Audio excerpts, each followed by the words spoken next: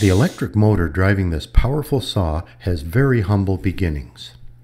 Believe it or not, all electric motors, including this one, evolved from this primitive device.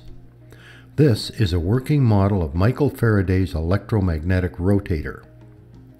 First demonstrated in 1821, this simple device revealed the potential of electromagnetism, the magnetic field that appears when electrical current flows through a conductor. The magnetic needle in the compass moves when I complete the circuit, revealing the electromagnetic field. Experimenting with electricity and magnets, Michael Faraday discovered a way to create rotary motion using electricity, the first electric motor. I'll demonstrate how to build one. I started by constructing a simple wood frame, a frame designed to align and hold the components of the motor. The copper wire is centered over the base, with a metal swivel attached to it, the type of swivel used in fishing. You will need a container for salt water.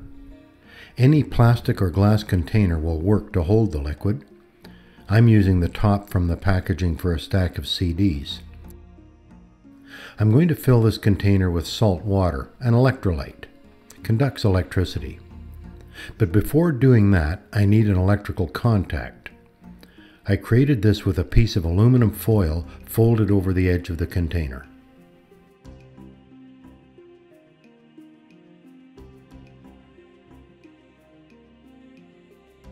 Next, I need a stack of permanent magnets. I'm using 6 rare earth magnets. They stand in the center of the container. Next, I filled the container with salt water. I used 1 tablespoon of salt in a cup of water for this solution. Next, I hung a metal wire from the swivel as shown. This wire hangs just clear of the bottom of the container, centered on the magnets. At this point, it's hanging against the magnets. I used a small regular 9-volt alkaline battery to power the motor,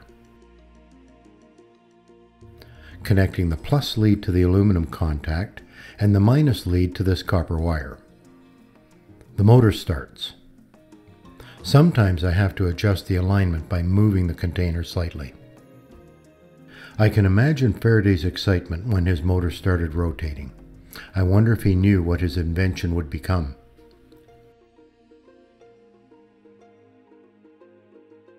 The electron flow in this circuit flows from the minus battery terminal, through the black wire, then into the copper wire.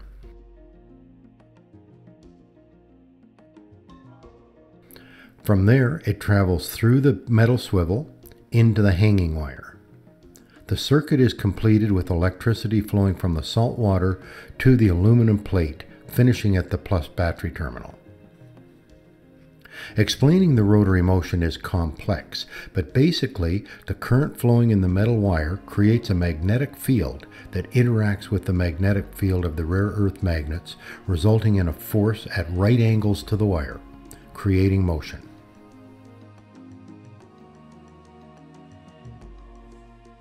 Reversing the battery connections reverses the motion.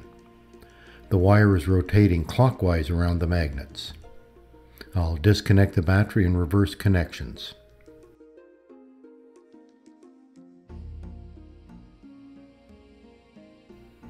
The motor now rotates counterclockwise.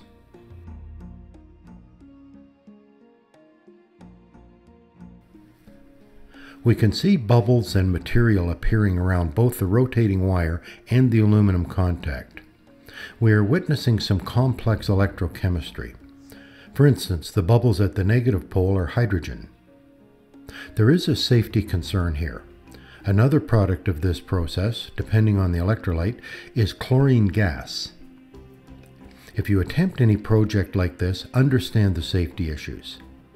If you're not sure about the safety of any project you're planning, talk to a science teacher or other knowledgeable professional before proceeding. Faraday used liquid mercury in his original motor.